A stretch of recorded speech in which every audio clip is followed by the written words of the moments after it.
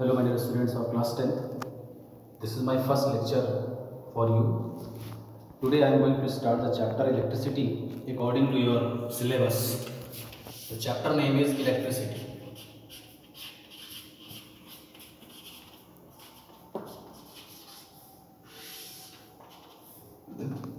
Now, in this chapter you will study about electric current, electric potential, resistance, relation between electric current, potential, resistance, different types of circuit components, effect of current like heating, like chemical, etc. etc. Now regarding that, before starting this particular topic electricity, you should know about the charge. So question is, what is charge? First of all, you should know about charge, then types of charge, number first, number two types I will write afterwards. Then you should know properties of charges. Then you should know about conductors and insulators. After that, you will come at the concept of electric current. So we will discuss these things today. So now regarding this, first of all you should know what is charge. Charge you cannot see. Charge, only impact you can observe about the charge. Question is, what is charge? There were so many scientists who described the charge, but the most appropriate definition was given by a scientist name was William Gilbert. Remember this name? William Gilbert. He said that charge is that property of a body by which that body is able to produce electrostatic force. Listen again, charge is that property of body by which that body can exert electrostatic force, that is known as charge. Symbol of charge is, somewhere it is denoted by Q, somewhere it is denoted by a small q. That capital small doesn't matter, but Q is the symbol of charge.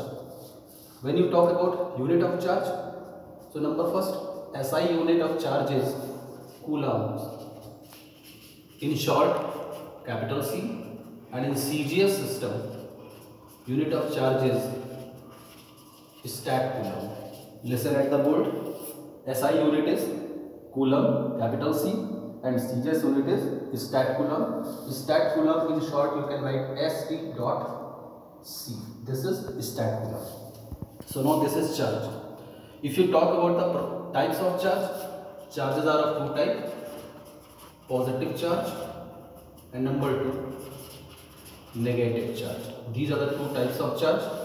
Now question is, when a body is positive charge, when a body is negative charge, it depends upon body is conductor, means body can lose the electron, a body can gain the electron, means body is metal or body is non-metal. It depends upon that thing, when a body will be positive charge, when a body will carry negative charge.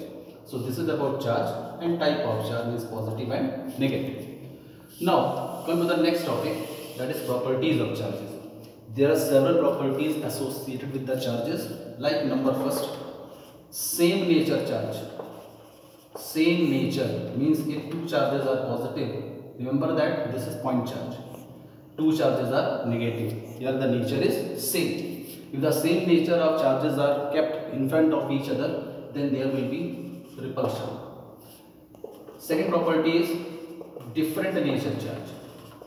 Different nature is, one is positive, other is negative, then there will be attraction force.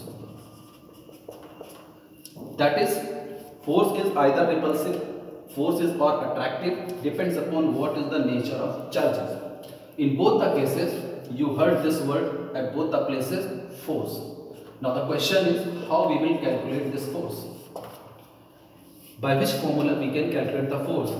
To measure this formula, a scientist was there, his name was Coulomb. Coulomb gave a law. That law is known as Coulomb's law.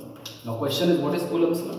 Coulomb said that if 2 point charges are there, suppose that these 2 point charges, one is at A, other is at B. Suppose that this is plus Q1, this is suppose that plus Q2, or this is plus Q1, or this is minus Q2, anything you can suppose.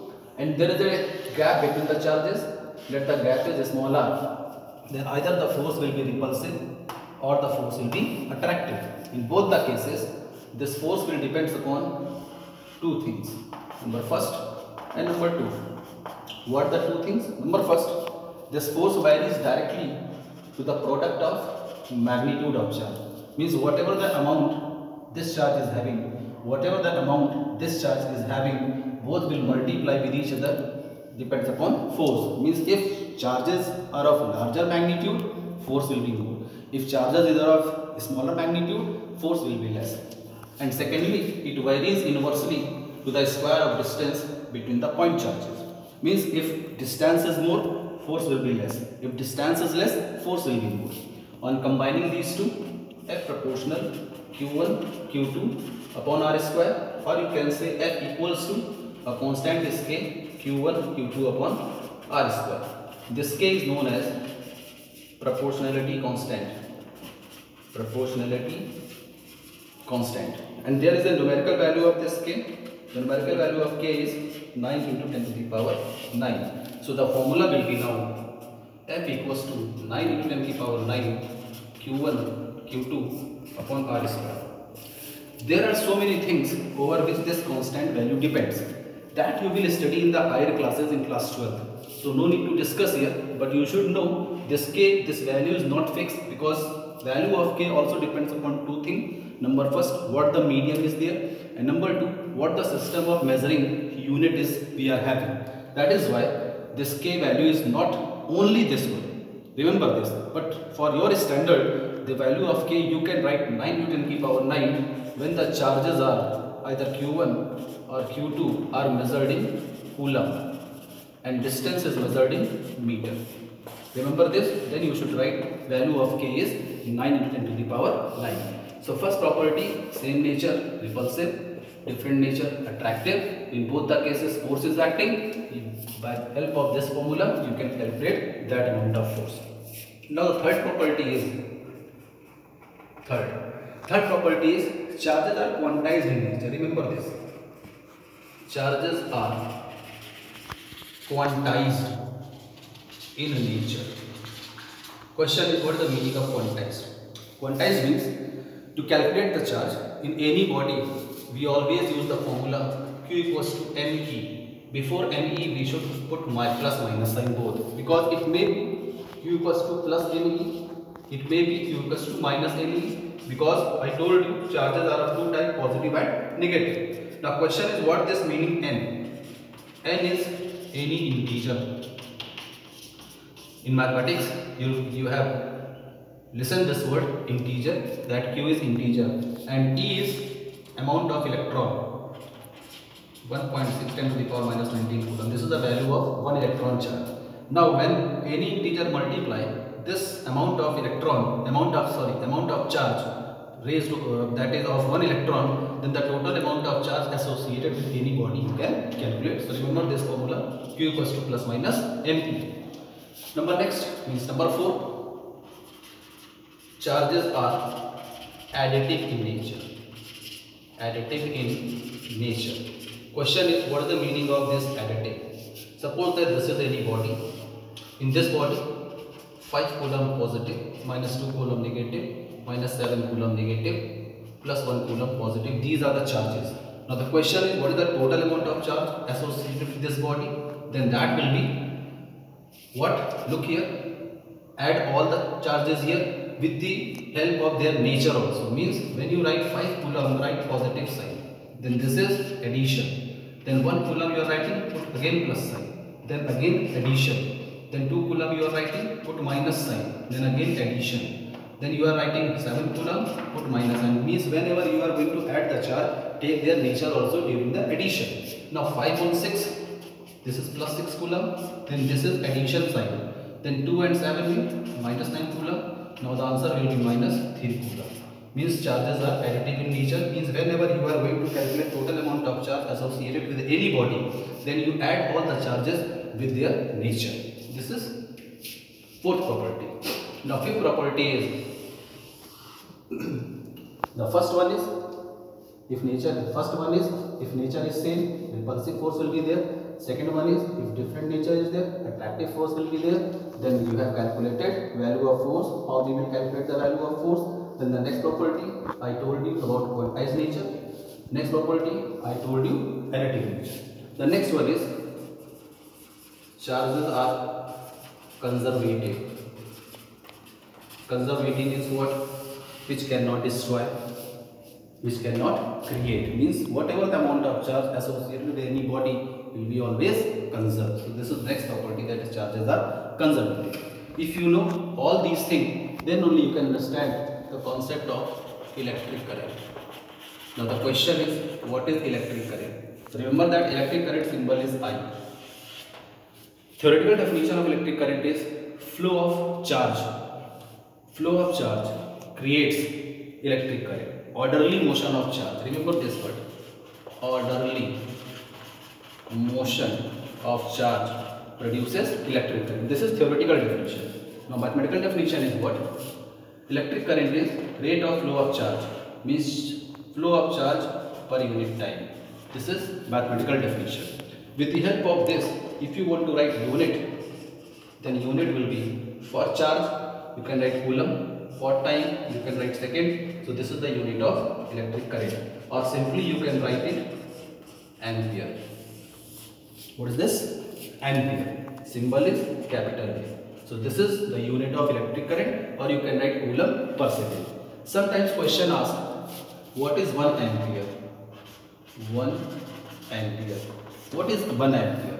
You can solve from here. Actually I equals to Q by T. If you take Q is 1 coulomb and time is 1 second, then I will be what? 1 ampere, because 1 by 1 will be 1 only. So I will be 1 ampere. Now the question is, what is 1 ampere? So 1 ampere is the amount of current which is produced due to flow of charge of 1 coulomb per unit second. Understand? 1 ampere is the amount of current which is produced due to motion of 1 coulomb of charge per unit second. This is called 1 ampere. So today I told you about the charge, properties of charge, electric current concept. Now one thing is left here, that is conductor and insulator. There are two types of substances. If you study at your standard, that one type of substance is there in which current can flow, and one type of substance is there in which current cannot flow. So the substances in which current can flow, they called conductors. Conductors like iron current can flow, aluminium, copper, etc., etc. Means these are the metals in which current can flow.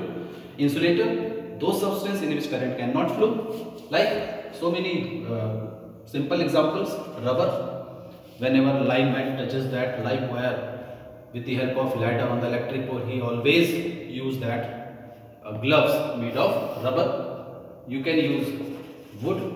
Wood is also an insulator. Means insulator are those substances in which current cannot flow. So these are the topics which I discuss with you today. Tomorrow I will discuss you about the electric potential, about the electrical resistance. Okay, thank you. God bless you.